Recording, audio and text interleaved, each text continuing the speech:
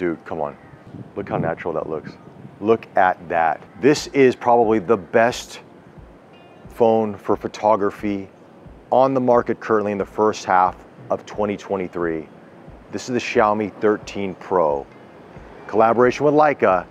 This is the 12S Ultra improved. Now I've been watching some video reviews that have been out there already covering the Chinese version, which of course this is the global launch. And I had the 12S Ultra, we used it quite a bit, we did some videos here on the channel, and the 12S Ultra was great. I mean, this is the first collaboration between Leica and Xiaomi, 1-inch sensor, those vibrant Leica colors, all that stuff. But when it came to the ultra wide of the telephoto, things kind of fell apart because they weren't as strong.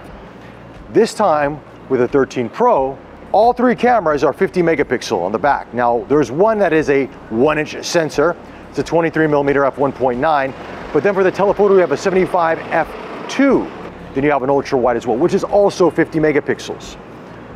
So when you look at the images, there's really not much of a discernible difference in terms of the quality. Now, of course, the sensors are different sizes, but with AI, with the color science, everything that is put inside of this, Xiaomi and Leica have done an amazing job. On top of that, as I was just showing you, the portrait mode on this thing is nuts. This thing acts like and produces images that you would not know came from a smartphone. The way that the fallout hits, bokeh, the depth of field, it is, I've never seen something this good out of a smartphone, and I've tried them all. All right, let's talk display on this thing. You got a 6.73-inch OLED display, high resolution, 120 hertz refresh rate on this. You've got 12 gigabytes of RAM in the unit that we have, 512 gigabytes of storage as well, so this is a packed phone. 4,820 milliamp battery. Gonna give you pretty much all day battery life depending how you use it, but if you use the camera quite a bit, it's gonna drain and you're gonna wanna use the camera quite a bit on this. But you do have fast charging, wireless charging as well, and like other phones out there that come from China, there's a charger in the box. What else? 32 megapixel selfie camera on this. Now the selfie camera is decent. We'll show you some images. I mean, it's pixel binning. The 32s, the 40s, and all that kind of stuff when it comes to the front-facing camera. Honestly, a lot of it's marketing hype, but it is the rear cameras that are the star of this show. Anyway, let's walk around, Zachy. Let's take some photos. Beautiful morning, great light. We got blue skies. It's a rarity here in Singapore this time of year. Let's take some street photographs. Now on the camera, you can go up to 70 times zoom. Honestly speaking, it's a little bit, I wouldn't use this image. That doesn't look good. No, he's not putting that on his Tinder profile. Anyway, he's on a date with somebody else. Maybe he won't need Tinder. Look, let's be frank. This 70 times, 200 times, 100 times zooms, it's a gimmick. It's fun if you want to like be a little bit of a voyeur or use it as, let's say, binoculars, but I wouldn't use photos for it, right? Use what the camera has naturally inside of it, okay? Once you get into this digital zoom like this, it all looks like crap. Forget the 70 times zoom. Just walk up closer and take a photo. It looks so much better. Now we're gonna go to 50 megapixel mode here. Notice it, all three lenses, 50 megapixel, baby. Look at the colors on that. Look at the colors. That's with the main camera. Ultra wide. Telephoto. And what's nice is the Xiaomi has now matched the colors to all three of these cameras. Usually in a lot of smartphones, the main camera looks great. When you go to the ultra wide, and the telephoto, This, all three, the color science, the colors all match. It's beautiful. So we're gonna try video on the front-facing camera here, and we're looking at the settings. Again, only 1080, 30 FPS. Unfortunately, Xiaomi has not adopted 4K yet for the front-facing camera, but it does look pretty good, and you do actually have an f-stop here, so you can adjust the bokeh if you want to do that. So I'm gonna go to f2.5. Try this out right now, and this is the front-facing camera here on the Xiaomi 13 Pro. I will say that in terms of dynamic range, the sky is completely blown out. So in terms of the metering, it's a little bit off, but the image looks pretty good. It looks sharp. We'll see how the audio is right now. So we're gonna try this without using any sort of a depth of field mode on the front-facing video camera. So now we're using the rear camera here on the 13 Pro. And I turn off HDR because HDR is just a little bit too aggressive on this. But again, does a decent job. We got some sun peeking through here. How does that handle the sun coming over my shoulder? How do the colors look? Is this something that you would definitely use for video? Let me know. All right, that was 1080. Now we're going to 4K 24p on the rear cameras. And I like that they have 24p on this because sometimes on Android phones, they actually just do 30 and 60. You have to use a pro mode to go into 24, but in this camera app, it's there. Hopefully it looks better than the 1080. The 1080 was a little bit too much. The HDR was crazy. So let's see how this fares. And plus we've got sun coming in. So we're really testing the camera, how it performs with backlight and lighting situations. How does it look like without Dolby Vision? Which do you prefer? I'd love to hear from you guys based on these two video samples here. Again, 4K 24p, al natural coming out of the camera, no Dolby Vision. All right, now we got 8K 24p. Xiaomi is thinking cinema, 24p, that's what you want to shoot, or 23.98. The cinema, but 24 is pretty much where you want to go with this.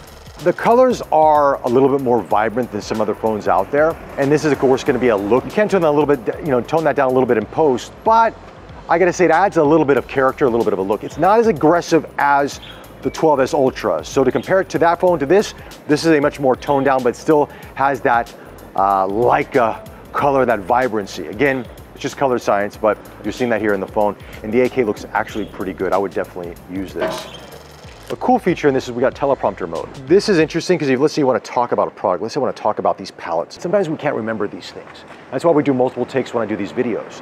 But now with teleprompter mode, I can actually talk about it and it's recording at the same time.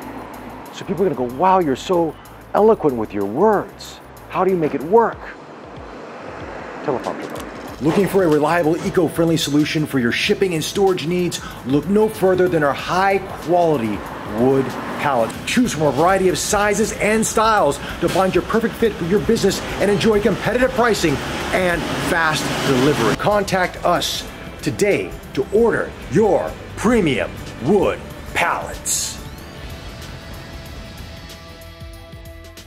All done by ChatGPT, thanks, Zach. Here at Geek Culture, we've tested plenty of chairs, but Secretlab gaming chairs remain one of our favorites. Whether it's for work or play, they feel great to lean back against, with their ergonomic features offering support for the whole body, from the head and back to the arms, and even something for your butt. This mix of form and function helps the Titan Evo 2022 deliver the best seating experience like no other. For more information, check out secretlab.co. Oh yeah. That's what I'm talking about. Have you seen a smartphone shoot like this before? Come on. 75 f2.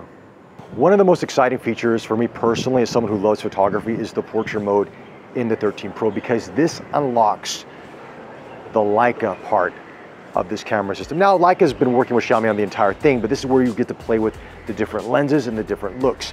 Case in point, when we go into portrait mode, you click on this icon to the left, you have black and white, swirly bokeh, portrait, and soft focus. But each of these represent a different look and a different focal length that is very reminiscent of what Leica offers in their lens lineup. Case in point, black and white is a 35-1.4, which is a Summilux shot in black and white, because that is pretty much the de facto street photographer's lens. The black and white is gorgeous, it is beautiful. Unfortunately, you can only use the black and whites with a 35-1.4 focal length on this. So if you want to do 75, or you want to do some sort of zoom or ultra wide, you can't as of right now, at least from what I'm seeing here currently in this setup. When we go to the swirly bokeh, which is 50 millimeters, which represents the Noctilux. Now you can't adjust the bokeh on each of these, they're sort of preset, but it's going to give you that Noctilux look, which is beautiful. If you ever shot with a Noctilux, it's usually f.95 or f1 or f1.2, and you're going to get a beautiful depth of field, but it's got a character to it, which is interesting. Then we go into portrait mode, which is a 75 f2. This is much more of a modern rendering portrait lens. I've shot a lot of my images with this. It looks great how it just resolves the background, the depth of field to the foreground. It's gorgeous. It's awesome to see. And then we go into what's called the 90mm soft focus, which is going to represent the Leica thumb bar lens. Now, for those who have never used this lens, it's basically like putting Vaseline on the front element of your lens and shooting with it. It is swirly, nothing is sharp, it's very character driven. It looks like a cheap lens, But for a lot of collectors out there, they search high and low for the thumb bar because it offers something different and something unique. Case in point, here's a guy on the bike right here. And that's your end result with the 90mm. Not everybody's gonna like it. It's not a hugely popular lens. Some collectors love it, but it's something different. But it's actually really, really cool. Final thoughts on this phone. I absolutely love it as a photography tool. It's creative, it's fun, it produces awesome images. I love the Leica collaboration. It's even more refined here than in the 12S Ultra, and you're still getting that 1-inch sensor for the main camera, which is great, but now all 3 cameras are 50 megapixel. In terms of video, it's okay. I definitely think that there probably are better Android phones and other, even the iPhone is probably better for video as it stands right now, but I think this camera's strength is in its photography.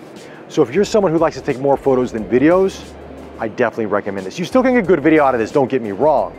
And I'm sure with firmware updates, they will improve as time goes on because we still have this in advance. It's kind of a pre-release version.